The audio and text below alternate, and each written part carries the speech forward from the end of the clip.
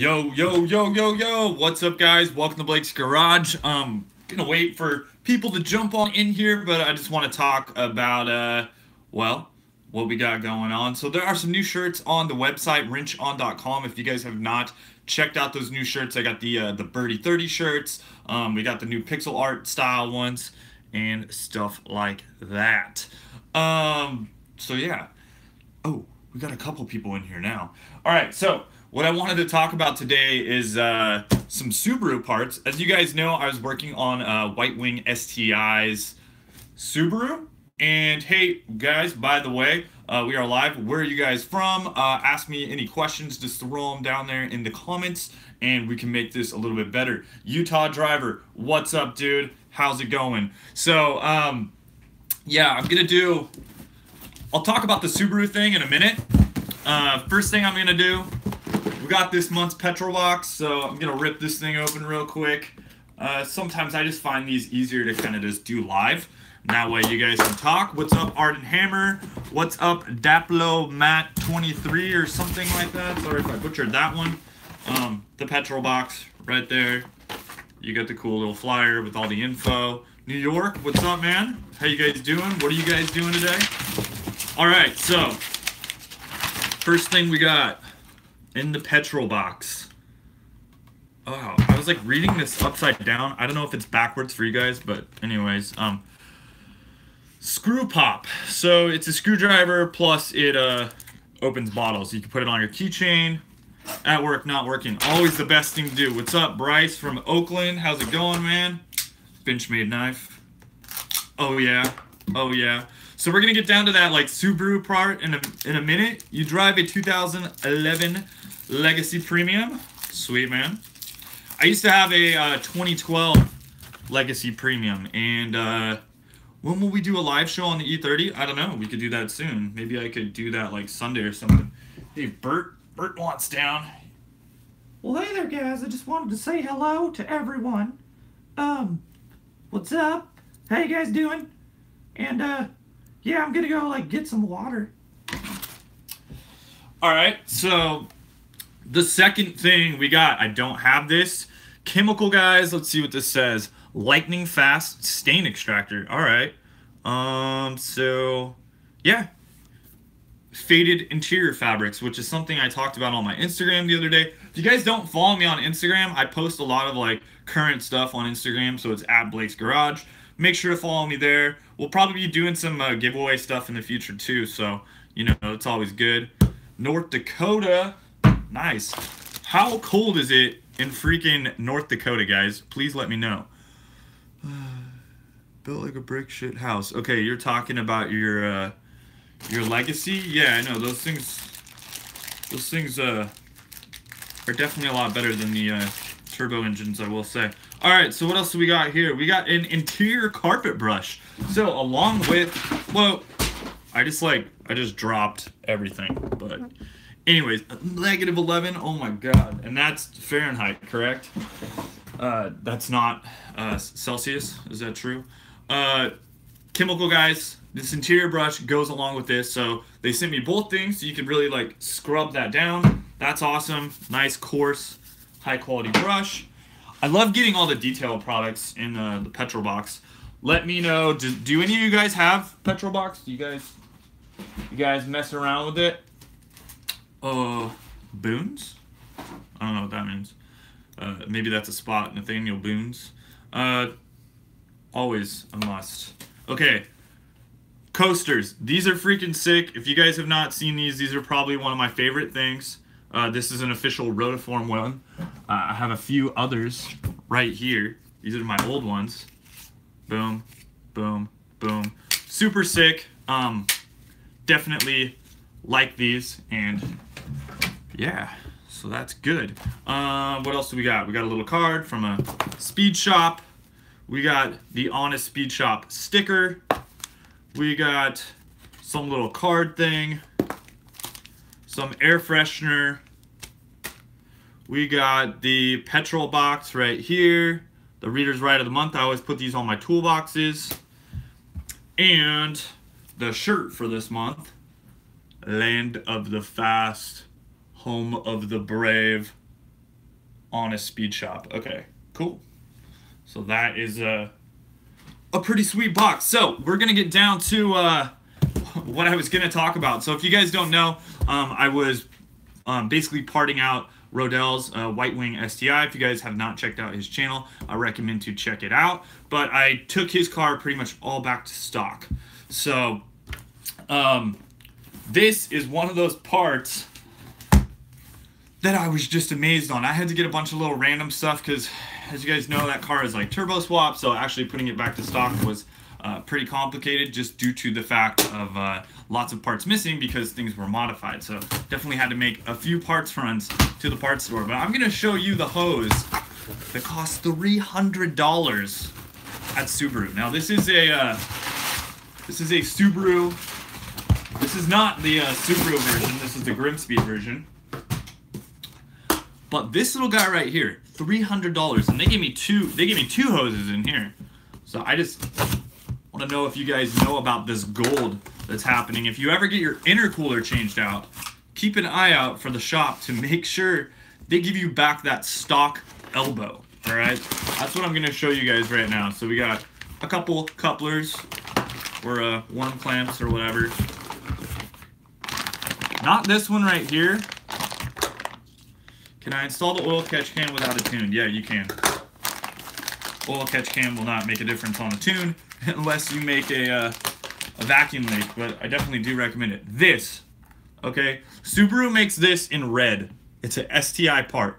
It was something like, I had a bunch of random bolts, and they told me at the Subaru dealership, they were like, oh, 528.32, and I was like, okay, I think you guys added it up wrong. Like $5. I just like registered. Oh, $5. That must be the bolts. No, $500. I was like, what the hell? And he's like, oh yeah, this hose, $300. This hose here, I think I paid $67 for like all this stuff. So yeah, that is like the top secret hose from Subaru that I guess they always kind of try to keep. They'll usually keep the hose, and how can they justify that price? I don't even know. The stock one rips a lot, and it's freaking crazy. So what I've heard and what my buddies told me is if you ever see a stock intercooler with the hose on it, right, for sale on Craigslist, buy that freaking thing. Because the hose alone is probably worth like $200, which is insane. I'm just talking about the you know, the Subaru one. Let me I'll show you guys on the computer real quick. Do you guys have any questions about that car or any stuff like that? Dealership is privately owned. This is why. No, I mean it's a I don't know, it's a Meta Subaru dealership. It was not, as far as I know, this is like it's a common thing. Hold on. Subaru intercooler hose. We're gonna look it up.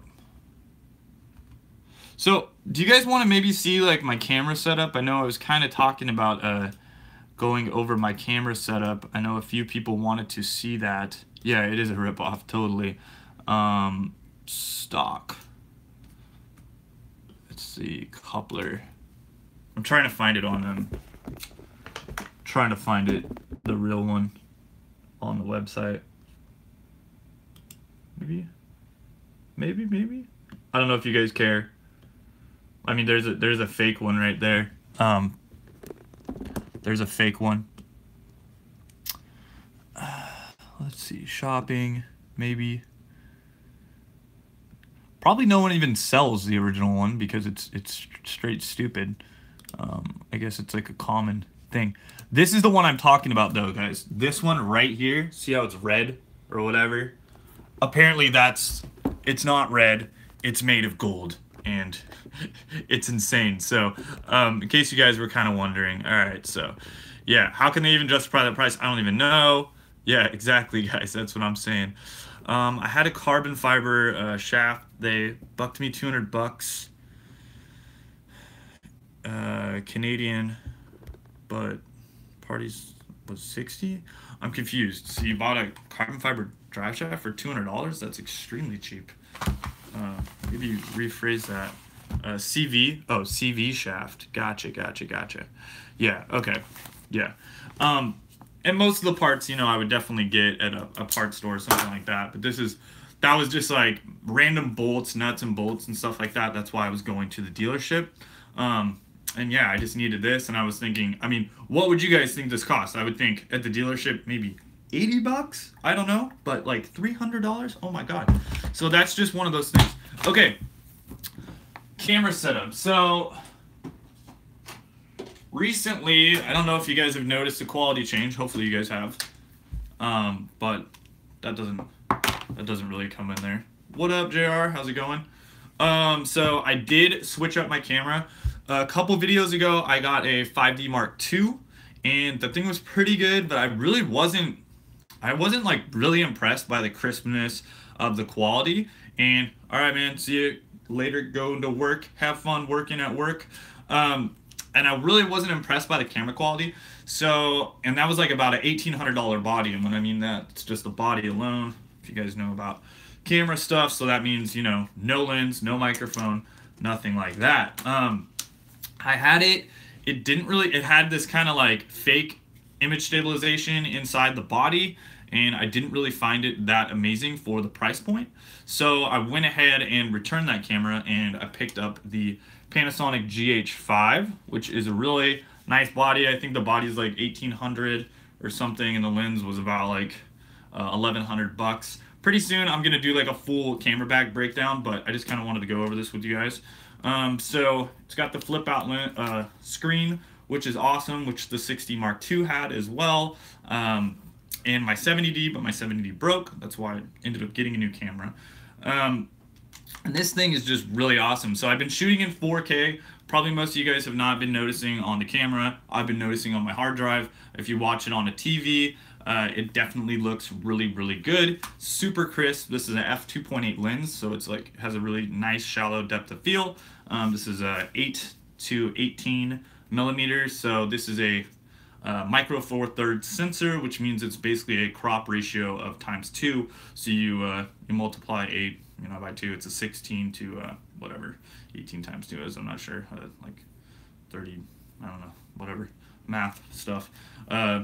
8, 16, yeah, 36, maybe, something like that.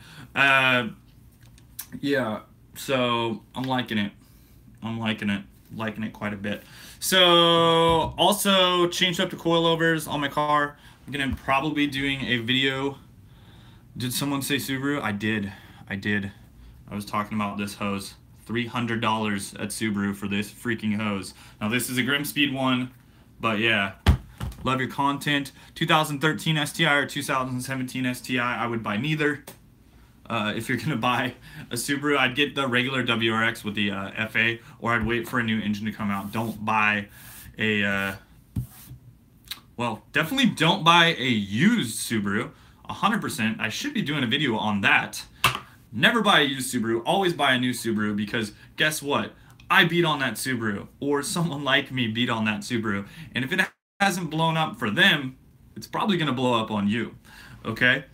Any word on the 2020 Subaru? I did see that. If you guys saw it recently too, yeah, never buy used. See, like JR saying down there, the WRX, the FA engine is quite a bit better. However, that thing will explode. You know, with lots of tuning, right? If you know, you're pushing over, I think it's like 350 wheel, something like that. The connecting rods like to bend themselves and you know, explode those engines. So it is a better engine. They don't blow up as easily as a, let's say, a EJ, but seriously, every single person I know that's had a newer STI, I'm not talking about the EJ20, I'm talking about the EJ25.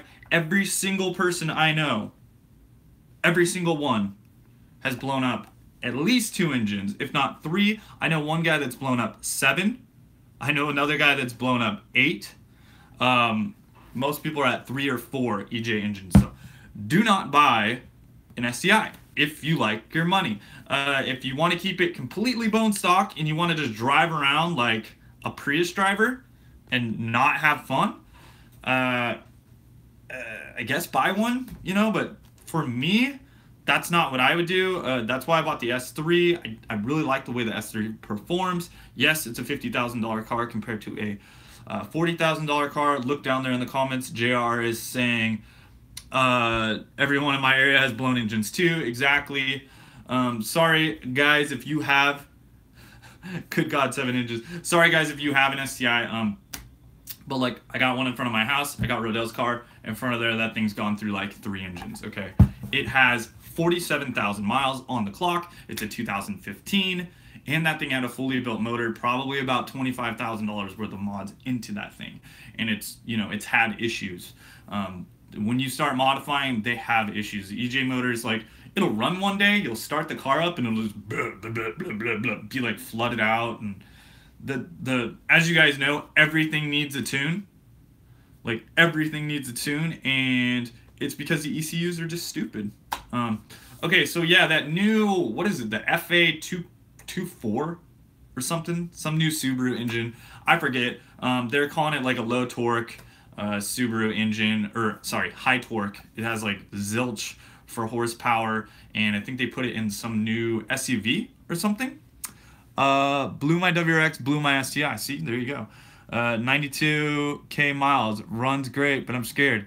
Yeah, sell that thing. Sorry. Or drive it nicely. So yeah, I don't know. What was I gonna say about that? Where was I going with that? Oh, that new engine. I don't know. Subaru like came out with their new engine, but it's like, if you look at any other manufacturer's new engine, they're a hell of a lot better. They make more power, they make more torque. You know, the Boxer design is cool and all that, but it's like, why are you guys not making something that's just like, holy shit, that thing's sick, and you want it? Like with the BRZ. I don't know. I think Subaru is kind of dumb. Maybe I'm hating on them or whatever, but like a BRZ. Why? Okay, I'll stop with the Subaru. A BRZ though. Why does it not have a turbocharged engine? Why does the new STI not have a new engine? Come on, Subaru. Look at every other manufacturer. You got like 350, 400 horsepower out of turbo 4 cylinders or 5 cylinders or something like that, and give the people what they want, because they want it. All right. So, and then there's like that new special edition. I know I'm ranting. There's that new special edition 2018 STI. And it's like, what do you get? You get like an extra like 5 horsepower and some like little bolt-on parts. Who cares? Who cares? Custom edition will be worth something, but yeah, it's whatever. All right, so with the camera stuff, yeah, I got the new lens, microphone. I have the Rode Video Mic Go. This thing uses 0 battery power. I like it because you don't have to remember to turn it on. And then I use a Joby Gorilla Pod. For in-car stuff, I use the GoPro Hero 5, which I don't know where that's at the moment, and I've been liking that camera as well. Set up for a computer. Use the MacBook Pro. It's an older one. It's a 2011 model, 16 gigs of RAM, 2.2 gigahertz, i7. 240 gigabyte SSD and a 512 megabyte video card. It's a dual graphics card, so yeah, nothing super special there. Let's see if you guys had any extra comments down here. Let's see. Where's Subaru going with this? Where's the Subaru going with this? I don't know. Finish the camera setup. Okay. There's also a new engine and not just a modified. Yeah, I think that they are going to do a new engine, but I don't know.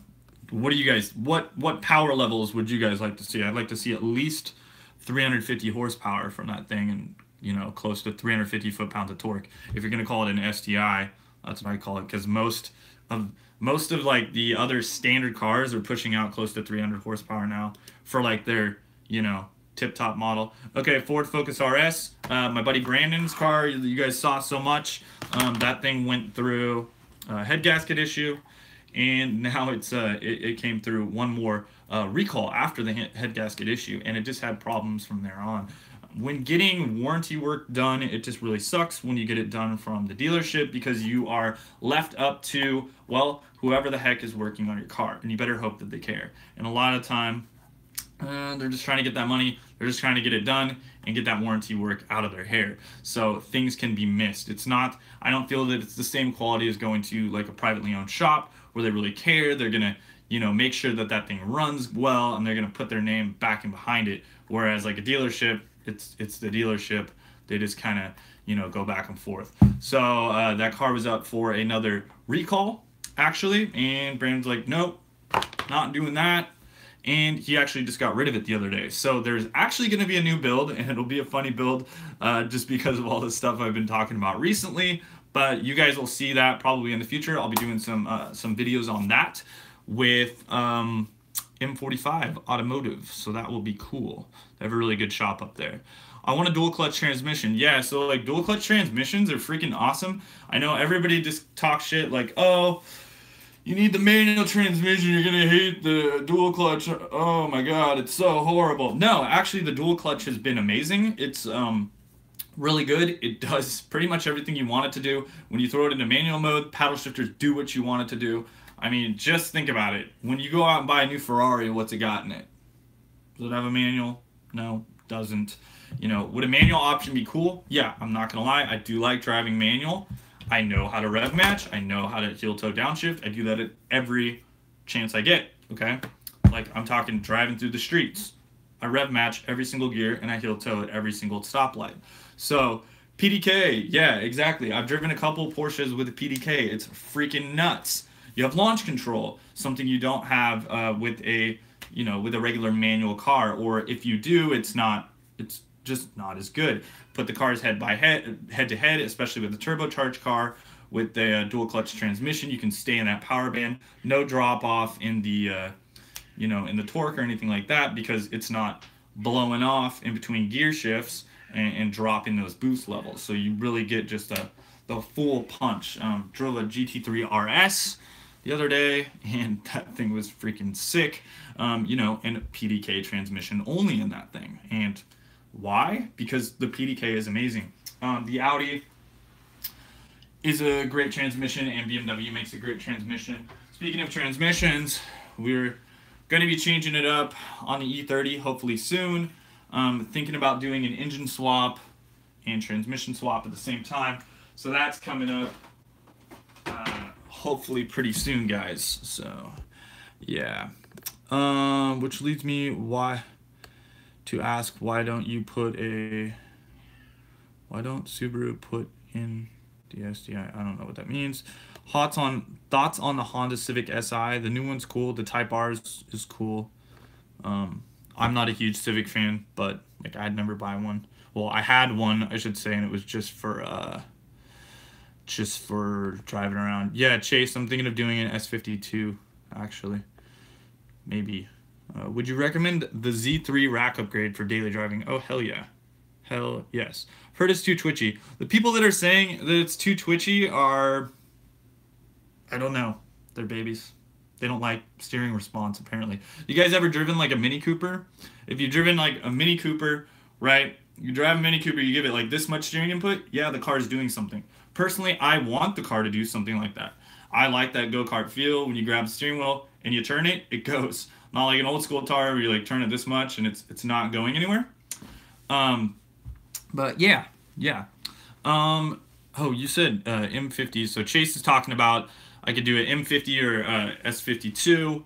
Yeah, I thought about doing an M50, but then that engine sold. So I just need to find a setup basically. So that's what I'm waiting for. Yeah, perhaps the E46 rack. I mean, if you're down with that, like I have the Z3 rack plus I have the Magnus Racing Team bump steer correction kit, which also relocates, adds more steering angle, and quickens the steering even more. And I absolutely love the steering. I think that anybody that drives my car would love it.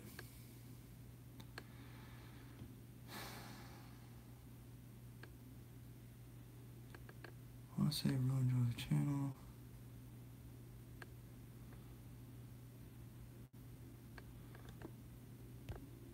Yeah, I'm glad you like the WRX videos. I was like, what's going on here? It's cheaper than all. Why'd you get a sedan and not a coupe? Well, because it's different. Everyone has a coupe. Sedans are also less expensive. You look at any, and that's also why I went with an automatic, because, well, all the manuals are super beat, and the sedans are usually beat a lot more. And I like the four-door thing. I can shove more stuff in it. I have the roll cage area where I can actually like shove wheels in it. If you have the two-door, you're just kind of screwed. Why 325, not 318? Because inline six. Because BMW 318 is good motor too, though. It's a little bit lighter, and it still makes good power. So 318 IS is a great car. Why Subaru not putting a dual clutch in the STI? Oh, because they're lame and they do CVT stuff. So sick. Get a WRX with the CVT. Yeah, that's the other reason I don't like the new WRXs as much. Everybody that drives them, I feel like they're all CVTs. And so there's a difference. I would rather have a slush box automatic like my BMW has over CVT any day of the week, because CVTs are just gross. They suck if you guys have ever driven one. Dual clutch, amazing. Manual, amazing. Regular automatic, I'll put it level 3. CVT should never exist unless you're like in a go-kart, basically, like a torque converter. Best first mod to do on a stock STI. Tires, wheels, brakes, suspension. Leave the engine alone. Because you'll have a lot of fun with suspension stuff, and you can really rip, because straight lines aren't fun unless you're trying to make big horsepower, and then you're talking about big money. Just asking because a manual transmission in Chicago sucks. Yeah, I mean, if they did a dual clutch, that would be great, but I just don't think they have. What other car would they put it in besides like the STI or WRX? I don't know. That's awesome. I'm glad it's a manual. Yeah. I think that the WRX, I wish they kind of would have stuck with the manual situation. What up, Chuck? Chuck, why'd you get rid of your STI? Let us know. Was it because you needed something different, or was it because they were a pain in the butt? Let us know. What tires would you recommend for an STI daily? Depends on where you live. Michelin Pilot Super Sports are great. If you want more grip than a Pilot Super Sport, I would recommend RE71Rs. I would recommend the Federal RSRRs. See, WRX has got it. Which, hey, you need to change your name, Chuck. You need to change your name to like BMW or something. I don't know. You need to change it. No, it'll be okay. Yeah, Pilot Super Sport 4S. Super quiet tires. They are definitely a really grippy tire, but if you want something that's like super grippy for summer performance, RE71Rs. The Federal RSRRs are actually a pretty good tire for the price. I have them on the E30 right now. I had R888Rs before that. And yeah, that's why. Why did I get the S3 over the Golf R? Okay, so primarily my wife drives the S3, in case you guys didn't know that. Track day Chuck, I like it. I like it. Why did I not get a Golf R? Because it's a VW Golf. It's like saying, why did I not buy a Kia? Because it's a Kia. That's why. Okay, why do I not have a Hyundai? Because I don't like Hyundais.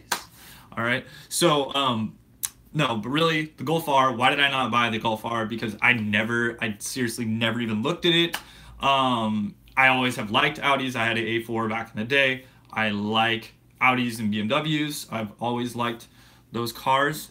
And yeah, the Audi is just way plusher on the interior. I like the overall look. I don't like the look of a Golf R. When I look at a Golf R, I just go, oh look, some 16-year-old with a Golf, and then it's like, oh, it's a Golf R. Okay, that's cool.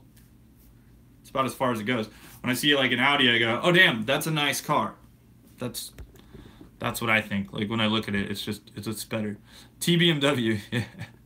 I don't know. BMW T-Dog.